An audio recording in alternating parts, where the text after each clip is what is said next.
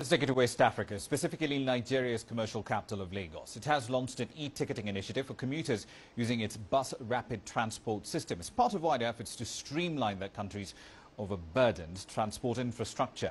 The teeming city of about 20 million people is Africa's fastest growing. It generates 70% of its revenue internally from taxation and public services like buses. The bus rapid transit system was introduced in 2008 as one of the solutions to an ailing transportation sector and now caters for about 200,000 people daily. Over 100 buses ply different routes, and a dedicated lane for the BRT buses ensures an almost traffic-free commute. The e-ticketing service allows passengers to purchase an electronic card and top it up on the go. It's a better alternative in the sense that sometimes one may be returning home late and the ticketers are not at the bus stop. You can easily board the bus. And as well, one can buy bulk. That is, at the end of the month, you can decide to buy a reasonable amount that will last you for the whole period.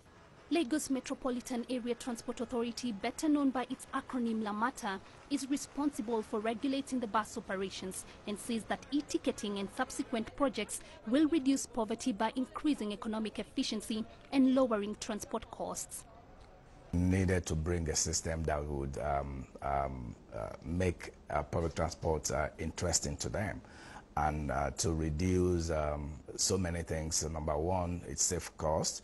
Number two, it reduces people carrying money around. Number three, it allows we regulators to monitor what is happening. Then number four, the operators themselves, there's a lot of cost savings there. The cashless scheme costs commuters a minimum of 20 naira, just about 12.5 US cents, depending on their destination. Previously, commuters would pay upwards of 70 naira or 44 US cents. The buses are equipped with an automated collection system that electronically deducts the fare from the passengers' electronic cards. We have a transport master plan for Lagos State, where also the cable car is there. So we are bringing in a gamut of public transport system that will make it easier for people to travel all around Lagos, and we are integrating it with water transportation as well. So you can travel, make use of ferry and rail, or ferry and buses, all of that together. And that is why the e-ticket is actually very much important.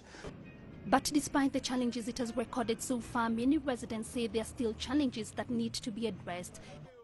The Lagos State government is working on revamping the transportation system in line with the megacity project and the demographic explosion, which it anticipates could reach a population of 40 million from the current 20 million in the next decade. Jane Kale, CCTV.